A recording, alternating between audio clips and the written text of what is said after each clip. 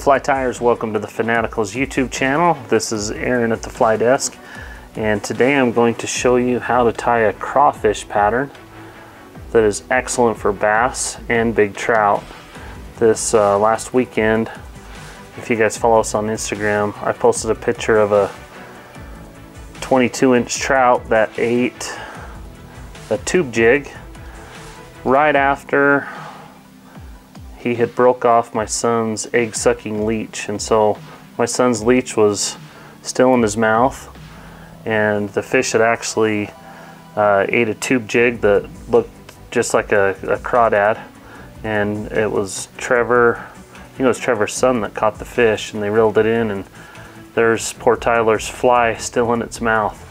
So that goes along with my theory that I've always said is big trout eat crawdads. It's one of those things that a lot of fly fishermen forget is a very, very good food source for trout. So that being said, I'm going to show you today how to tie a really nice crawdad pattern. So on my crawdads, I like to use the olive grizzly marabou. It's a little stiffer than traditional marabou, and what I do is I cut it off clear down to where I have a pretty thick part of the stem, and I just measure it out. And what I'm going to do is I'm going to tie on 2 clumps of this. So once I have 1 clump on, I'm going to tie on a 2nd clump and kind of do the same thing. Just measure out about how long I want it. And I kind of try to tie them on a X, so each clump is sticking out a different direction. And then what I do, and I'll turn this so you can see easier, is I actually take my thread, whoops, and I crisscross it around the clumps a couple times. And then I will actually go so far as to wrap my thread around each clump a few times, just to keep them effectively divided.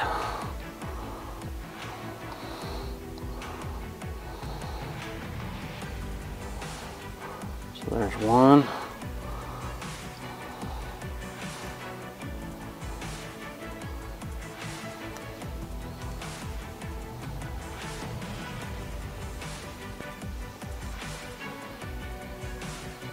Oops.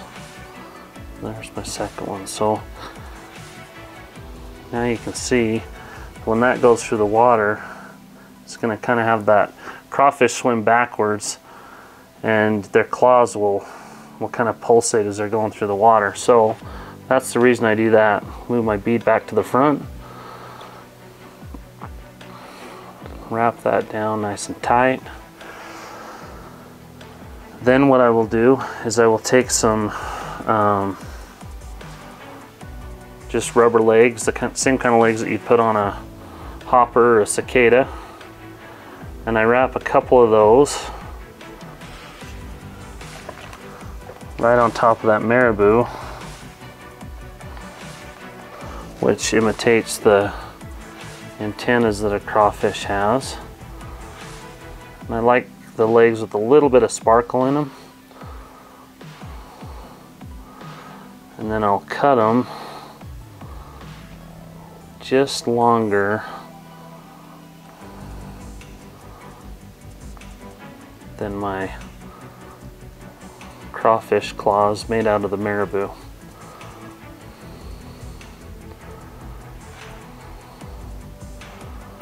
Okay, now once I get to this point, I like to put a little bit of glue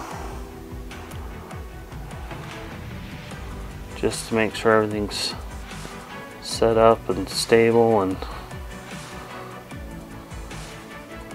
so nothing's going to come apart. I'll go a little ways up on the marabou, right where I wrapped it, so as to make sure that that's nice and strong. This fly takes a while to tie, so I want to make sure it's not going to come apart after a giant fish eats it. Okay, then what we'll do is, and today I'm tying on a size 8 hook with a 3/8 bead, and I'm going to use a 1/4 inch piece of scud back, and I'm not too worried about taper on this because I actually want it to be bigger in the back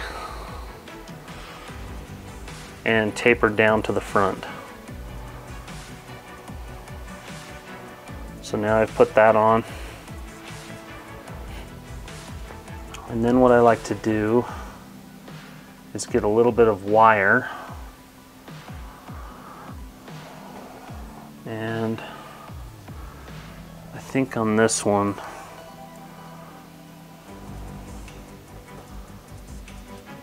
I'm going to use some copper wire.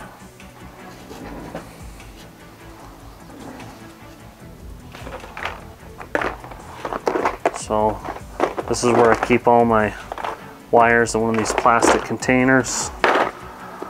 So we're going to pull out some medium ultra wire and copper. You can see it right here.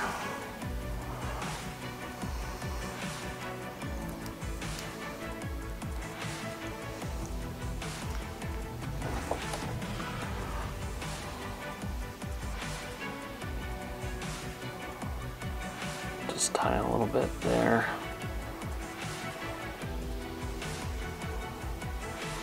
Okay. And I'm going to actually put a little super glue on this. Just some Loctite with the brush. Wrap my thread across it one more time.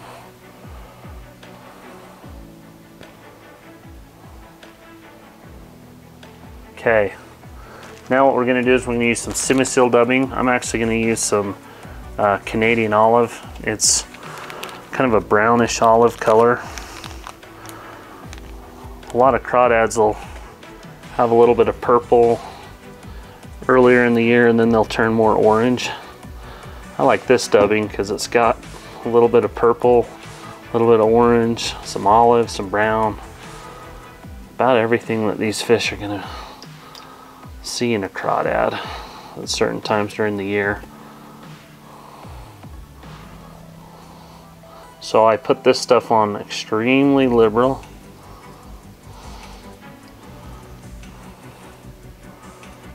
And I don't get too concerned with the perfect taper, although I do like it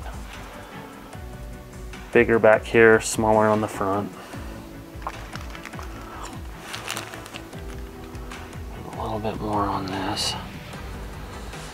It's important when you're tying up against a bead like this that you really pack your material in behind that bead, because what'll happen is if you don't pack that material in, your bead it'll slide back and forth and weaken the fly. So I really like to pack that material in so it slides underneath that bead. Okay, then what we're going to do is we're going to pull over our scud back and we're going to start wrapping. And I like to pull it and kind of stretch it. And then on my crawdads, I wrap my wire quite a ways apart because I'm going to make some pretty gnarly legs on this.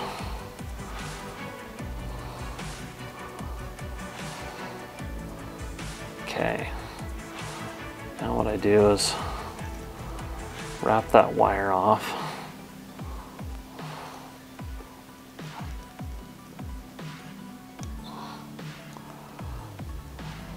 Pinch it in there.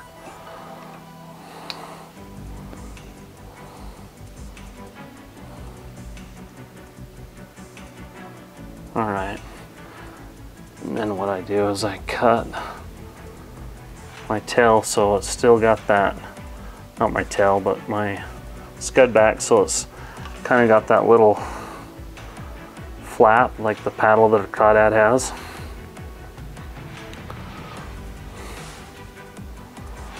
And then we're just gonna whip finish it.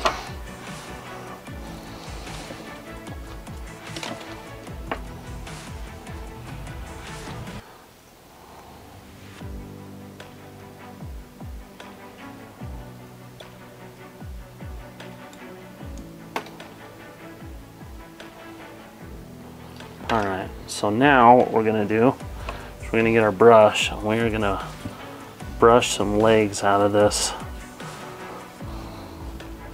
dubbing material that we put in. We're gonna be extremely liberal with it. Brush the heck out of it. So now we got some nice crawdad legs. So you can see as that thing's going through the water, these are going to pulsate back and forth just like a crawdad would. It's a very simple pattern to tie. Nothing too fancy about it. The other thing that we can do, this is kind of a custom part that you'll get just from us on the Fanaticals channel, is we're going to throw some UV glue eyes on this.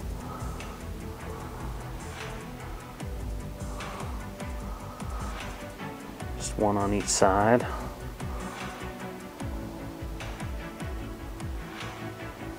So I put a little bit of brown UV glue, turn it around, put another eye right there.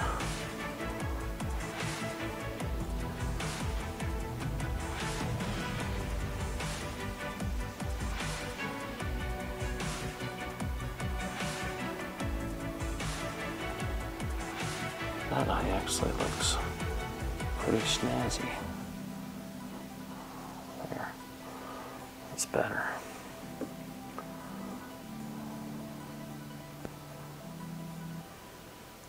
So you can see we've got our crawdad eyes, got our legs, got his little paddle. And that, my friends, is an extremely effective crawdad pattern. We've caught a lot of big fish on this. Both bass and trout, so it's a pretty versatile fly that you can use just about anywhere. So there you have it, our crawfish pattern.